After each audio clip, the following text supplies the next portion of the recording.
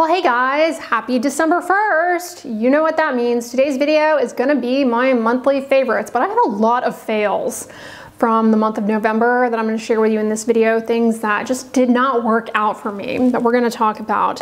I reviewed the Paula's Choice reformulated calm products, or many of them, in a video this month, and a lot of them were seriously a flop for me. And I think a lot of the tweaks and changes that they made to these products were not for the better. They were really good products at baseline, and I feel as though some of the things they did, it's just like, why fix it if it's not broken, right? So the two for me that were major fails, seriously disappointed. Number one was the Paula's Choice Calm Ultra Gentle Cleanser, $19, and at first when I put it on my hand and everything, worked it up a little bit and put it on my face, I thought, oh, this is kind of slippery. Sort of like the feel of this, but I noticed that it didn't really lather well, and I especially noticed it when I used it to wash my face, like in front of the mirror, that it was not lathering properly at all. I was getting it where it would kind of clump up and not adequately lather. I mean, that's basically it. I used this cleanser by itself to try and remove the Color Science Sunforgettable face shield. I used this cleanser in the shower and it would not take it off. It's just not delivering. So that was a fail. And then the Rescue and Repair Intensive Moisturizer, small tube, $33, left my skin feeling dry, plain and simple. It was not good whatsoever, which really disappoints me because I loved their previous moisturizers in this calm line. In fact, in my older video on my top 10 Paula's Choice products, one of those calm moisturizers I listed in that video, and I had to go back and make an addendum now to that video saying, hey, I pinned a comment saying, hey, they've changed these, I no longer recommend them. So that was definitely a fail for me. Like I don't know why they had to go and change it. I'm nervous they're going to change the sunscreens because I really liked the sunscreens in the calm line, and those are the only ones that they haven't changed, nor have they changed the packaging, and I suspect they will change them, so hopefully they don't change them for the worse. Paula's Choice did sell the company to, Estee Lauder, and so they've been making adjustments, I guess. All right, next product that was gifted to me, and this was an epic fail for reasons you may not think. This is the Elemis Frangipani Manoi Body Oil, and I know what you're thinking. Of course she's not gonna like a body oil with fragrance. She doesn't use body oils, and she's always whining and moaning about fragrance. But I was actually excited to try this because yes, I don't use body oils, but I do like the scent of Frangipani, and this smelled nice. I hope I'm saying that right. I'm probably not. This smelled nice, and I thought, okay, I'm gonna give this a go. All it is coconut oil and fragrance. So there's nothing magical about this. Now, coconut oil, I have a video as a side note on the skin and hair benefits of coconut oil. It has been shown to be helpful for people who have eczema to use coconut oil on the skin. Some people find that it aggravates their acne, and for hair care, it has been shown to be helpful for reducing high growth fatigue. And this particular oil, they say you can use it on your hair and your body. So I thought maybe I'll give it a go in my hair because I like scented hair products. Why not give it a go? However, this gets the award for stupidest, most mind-numbingly painful packaging to ever use because it is solid as a rock. This solidifies. It is solid as a rock. They tell you to get like some warm water in a bowl and put this in to melt it. But it takes forever to melt all of this. It takes forever to melt this. I tried putting it on my shower ledge, maybe hoping the steam would melt it. Didn't touch it. It's 70 degrees. I keep my apartment 70 degrees and it's not cold, so there's that. And it solidifies very quickly after you melted it down too. The easiest way I found to get this to go from solid all the way to liquid is to set it on top of my dryer while the dryer is running. For a full dryer cycle, I could get this to liquefy. The cap is also really annoying.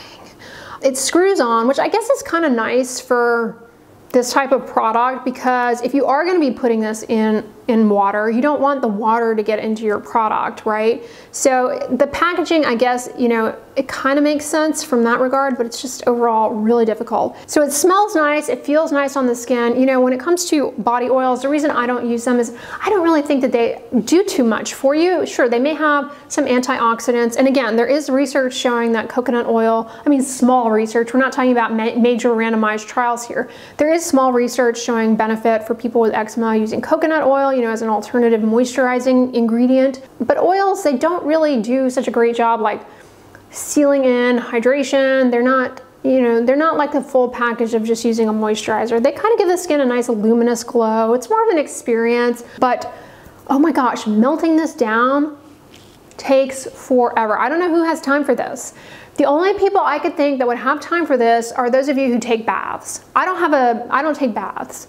You know, a lot of people take these, like, enjoy taking baths, in which case I could see, you know, sitting in the tub, you know, maybe watching a movie. Some people do that in these big bathtubs they have nowadays, are reading a book in the tub and just swirling this around in the bath water to melt it down and then putting it on the skin as soon as you get out. But man, it solidifies pretty quickly. I went on their website, because again, this was gifted to me.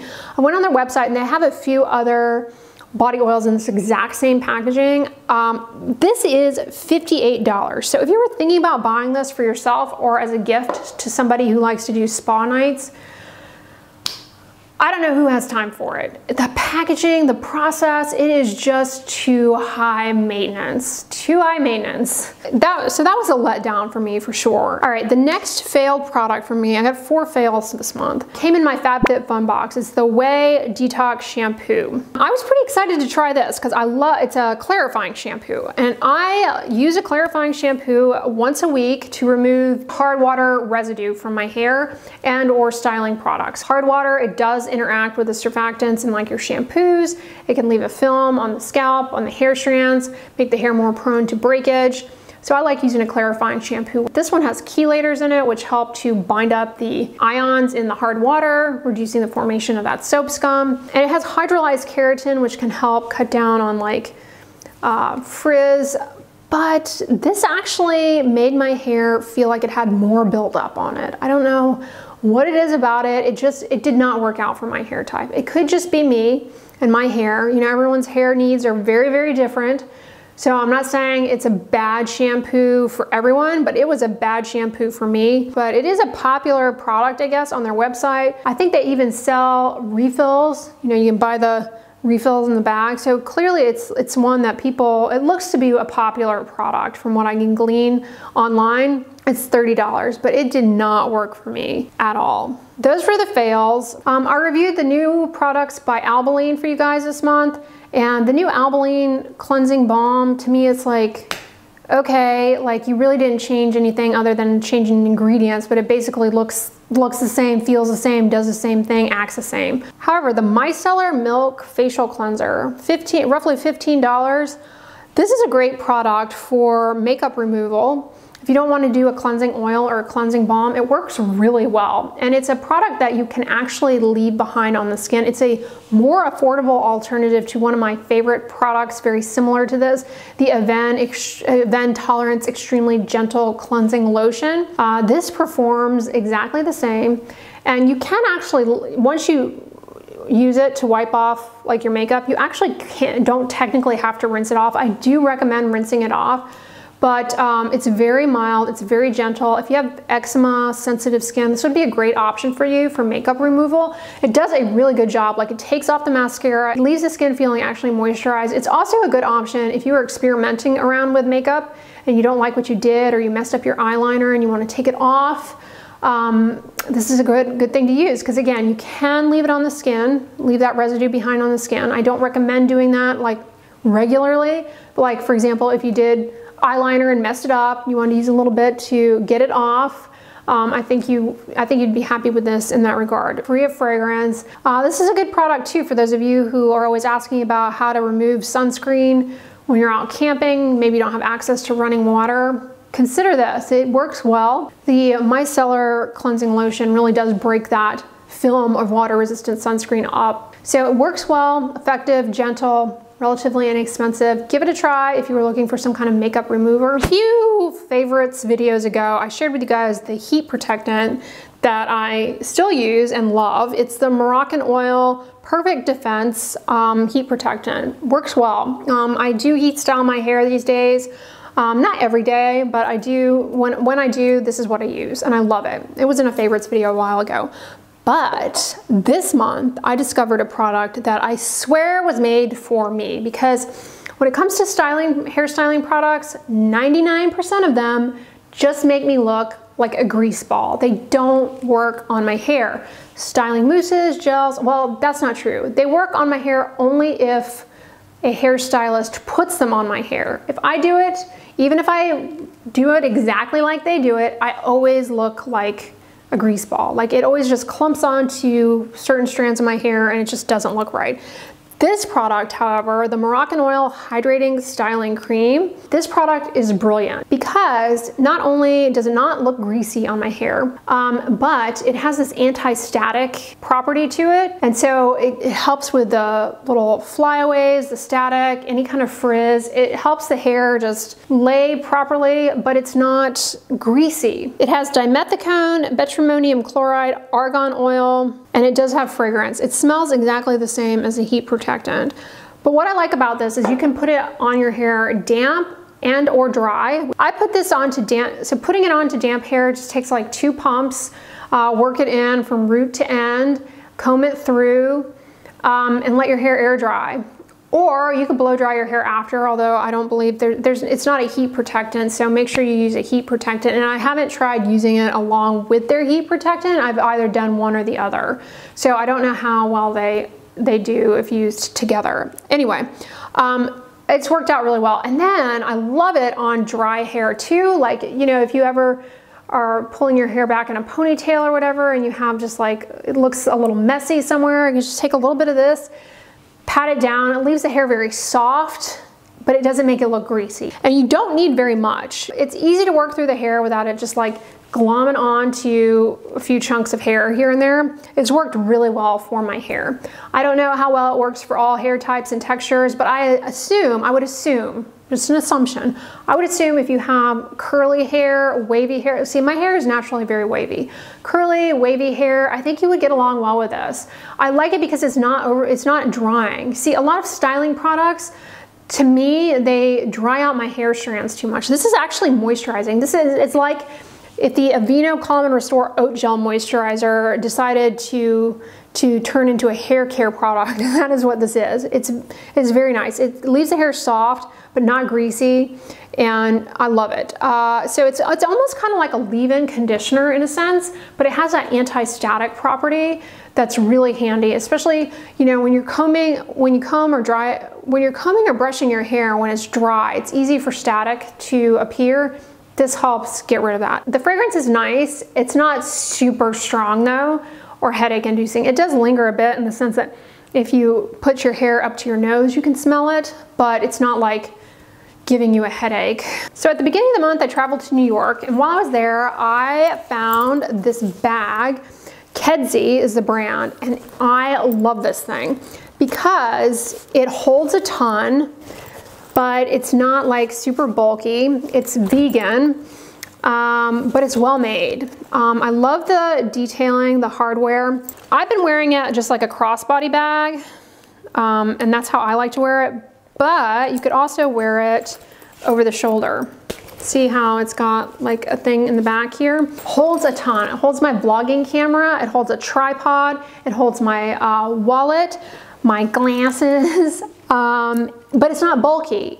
And it's great for going through airport security where you have your stuff right on you. So it has a zipper here in the front that holds a decent amount of stuff. It's got a cute lining too. It's leopard print. It has a pretty big pouch here with there's a little pouch here. So you can fit quite a bit in there. And then this is the main body. You can fit a lot in here, a lot. As you can see, I have my vlogging camera case and my eyeglass case here that's empty. Then the back has this big pouch. So you can slip stuff in there, like I slipped my phone in there. I have the hardest time finding purses, and you guys know I don't buy leather. So I like the bag so much. I went on the website and I got the wallet, which is vegan as well, and I love it. I took everything out, but you can put your cards here. It has a nice snap closure. And then the back, you can put your photo ID. And then there's a zipper pouch there. You can hold quite a bit. And it slides perfectly. See, it matches, matchy. It matches the bag. Slides perfectly in here. It doesn't take up any space. They have other patterns, other colors. They have other styles, different types of wallets. Super happy with the quality of these. I discovered it, like I came across it when I was shopping with you guys in Chelsea Market. Purses that will accommodate you guys are hard to come by without being like this whole luggage tote thing. It's not super bulky, you know, like I hate purses that are like open. I just feel like somebody's gonna reach in there and steal stuff. I like bags that you can hold close to you. What did I watch this month? So I watched the first season of Euphoria. Someone recommended. You guys who watch me, you know I'm really into stories about addiction. So I thought I was really gonna like it, and for the most part I did. It's very graphic though. I don't think I can make it through the second season. I had to take a break. I kind of felt like maybe it was a bad idea to watch it all in 1 or 2. I watched the first season in like 2 days. Like over a weekend, and it was good. It draws you in, like it's a compelling story. It's an interesting story. I think it was just too graphic for me, and I felt like the characters didn't have a lot of depth to them. Maybe in the second season you learn more about the characters. Let me know, but I'm not quite ready for the second season. I need to take a break from it. It left me kind of feeling down and dark, so I had to take a break from it. And so I watched that, and that's about it. Anyway, y'all, that is everything I loved and hated from November. I hope you guys enjoyed this video and that you're having a great first day of December. If you're watching this on the 1st or whenever you're watching this, I hope you're having a wonderful day. And if you guys enjoyed this video, give it a thumbs up, share it with your friends, and as always, don't forget, sunscreen and subscribe. I'll talk to you guys tomorrow. Bye.